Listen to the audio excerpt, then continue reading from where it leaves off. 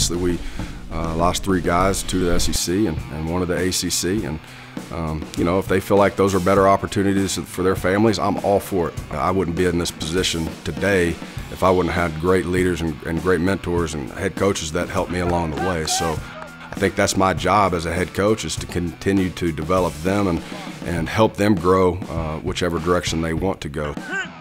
At the end of the day, you would love continuity, and year in and year out. You look across the country, there's very few staffs that don't lose 1 or 2 or a couple a year. You just look at it's just how it works in this profession. Well, Seth is adamant as he builds his coaching staff, which I think is very smart in getting people who fit his culture and fit his beliefs. He's done a really good job of getting guys who understand our system, understand how we're going to play. Just like recruiting, every hire you try to make sure it's an upgrade and go out and continuing. It's a continuous cycle. So you got to stay down so that this hand it's going to be down here. It ain't going to be up here. All right, keep your butts down. You know, the connection was he had worked for 2 guys that I have a lot of respect for, and the biggest thing is just making sure that it's a great fit with Coach Ref, which once they got together and talked, there's no doubt in my mind, I feel like we got a great addition to our defensive staff. And I see those linemen's hands going out to touch the next O-lineman. You know, it turned out there was a couple links between myself and Coach Reffitt and Coach Luttrell, and things kind of, one thing led right into another, and a week later I was here on the way down here, and I couldn't be more excited about the fit. I think everybody can see the steps that are being taken in the right direction, so just to be a part of that was extremely attractive. I mean, coaching is teaching, and my whole process is to develop a way to make sure my guys understand the whys and the hows, not just the what to do. I think with Marty, you know, he may be young and a little younger in age, but he does not lack the experience. The biggest thing is once you get down, sit in clinic with him, talk ball with him, he's very sharp, he's very knowledgeable. And again, he'll be a great fit for us special teams wise, and that's a big part of who we need to be. It's all 3 phases: offense, defense, special teams. I think a lot of it comes down to Coach Luttrell, and then so many coaches talk about the importance of special teams, but then don't give you that allotment of time, whether it's meeting time or practice time. And it was something I felt very comfortable with in regards to him truly expressing and then being able to back that up, talking about how much special teams is important to him. Good. Chuck's a guy that I've known for a long time. You know, he's been a head football coach. He has a lot of experience, not only as a head football coach, an offensive coordinator. With him being a coordinator, you know, he has a lot of knowledge, and he brings a lot to our program. You know, the biggest thing that appealed to me was obviously Coach Luttrell. Had a prior relationship with Seth, and we go back a lot of years. And I think Brad laid a great foundation. It's a great room, a great group of young men. Got to still continue our technique and fundamentals. We got to continue to develop a mentality of toughness. I call it lunch pail hard hat. I grew up the son of a construction worker. So, you know, every day my dad left, he had a hard hat lunch pail. You know, he was up early and he's out working people. So I think that's the key to offensive line, is developing a mentality in the room, you know, that we're going to outwork people. We're going to out-tough people. Mark is a man that I played against. He was the D-line coach at East Carolina, my first year at North Carolina when we played against them. And he's a really good fit in the system. I think up front that Coach Yellick has done a great job of getting the kids to understand exactly what's expected of them and how they're expected to do it. He's been in a scheme similar to this, so he has a really good understanding. That's one of the reasons why we hired him during the interview process, was just his background in an odd front scheme with the movements and the pressures. Did a great job of getting that communicated to the kids and got them playing at a pretty high level every day. The one luxury he also has is that that's probably the only position on defense where there's competition. And, you know, there's 6 guys there that can roll in and out. So if you're not doing your job, there's going to be another guy behind you that can come take it from you. He's a great teacher. He'll be an unbelievable mentor for that D-line group. You know, you had a culture of the initial staff that Coach put together last year. Well, he lost 4 coaches. He brought 4 new guys in.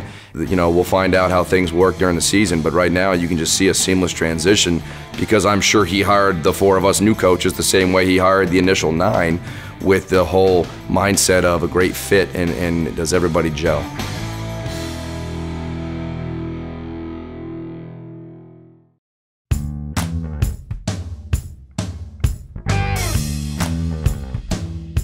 my opinion, spring is designed for skill development. And that's number one. You know, your off season is designed for strength and for speed development and team bonding. You get into spring, and now how can I perfect the techniques that are needed in order to be successful when we get to the fall? But a lot of it comes down to getting guys reps and making sure that we're working a ton on just fundamentals, tackling, blocking, hand placement, eye placement, and just, again, continue to grow within the system and get a day better. A beautiful day for a spring game. And the offense wearing green, the defense wearing white. And we are just about set to go. A long count this time. As safety blitz comes, the throw is complete and then dropped over the middle, and they're going to call it a fumble and a recovery.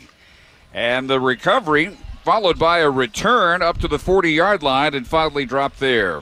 Listen to me. If you see all that pressure coming on your side, make a game call right there. You know, make sure they're coming with you right there. You with me? Yes, sir. You know what I'm talking about? Yes, sir. Yeah, the backer was over there and the outside backer on Derek. I think we call out. Yeah, you got it? Yes, sir. Out call, know what? Push What I'm saying now, what? Next time we see it, we got to get that done. Yes, sir. Got me? Andrew Tucker in the backfield to Kayson's left.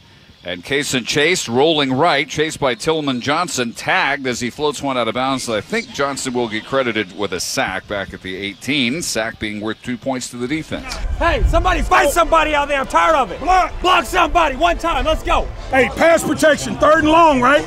They didn't run games right then. Got it? But I'm telling you, be aware of number 18, the jack on the thumbs, right? Communicate. Make sure you stay square. Don't open the gate. Technique. Got it? Let's go. And if we can come out of spring with a better understanding of our scheme, but also perfecting these techniques, this is the time of the year to do that. And if we'll do that, we'll have a chance to carry that momentum into the summer. So when the guys are doing things on their own, they'll know how I want it done, how it fits into the scheme.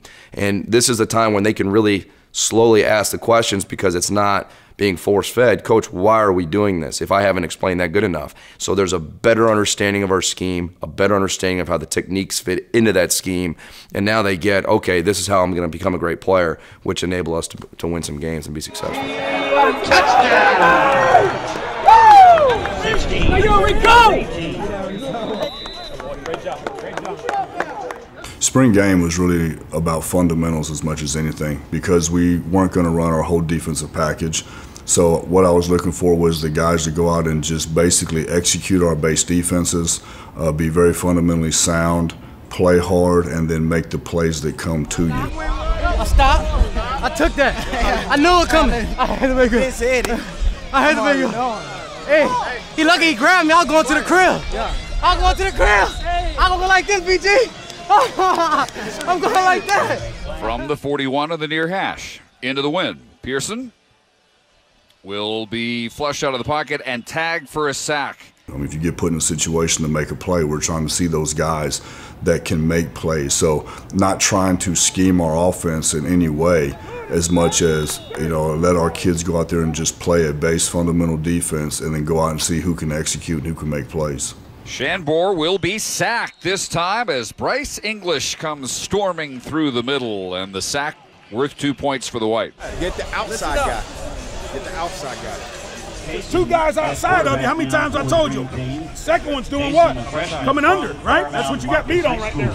Yeah. Pearson with time, throws deep over the middle, caught by Smiley. 20-10, slanting 5 into the end zone. Touchdown on the final play of the first half.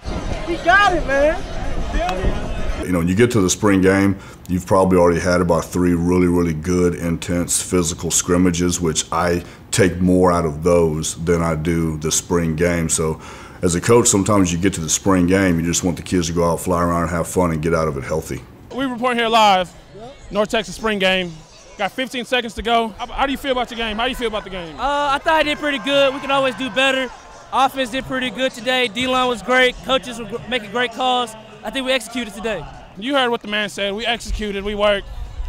New Den is here. New Den is here, Tune man. in the fall. Thank you. All right, overall, pretty decent day today. All right, we got to be more consistent as a group. On both sides of the ball, we just got to build that consistency. And a lot of it's going to come to how much work do you put on from here until August. All right, it doesn't stop here. Just because spring ball's over, all right, doesn't mean we're either in the weight room getting bigger, stronger, faster, all right, and or running player run practices. All right, making sure you're doing the most. Make sure we're getting the best we can be towards August. Everybody understand that? Yes, sir. All right, take care of your bodies. All right, take care of your bodies and take care of each other. All right, tonight, on the weekends, all of that. Again, coaches next week, we'll get with you individually. All right, you'll have your player exit meetings. All right, and then from there, they're going to be out recruiting a bunch. All right, so we'll have our one-on-one meetings, but again, getting with Coach Womack, getting bigger, stronger, faster, and hey, men, holding each other accountable. That's what this is about. We need everybody here next fall to be the best them, all right, in order for us to go compete for championships. We're on the same page. Yes, sir. Quinn, great day. Break them down. Hell yeah, Quinn. Let's go, fellas. Let's go. Woo! Top on 3. 1, 2, 3.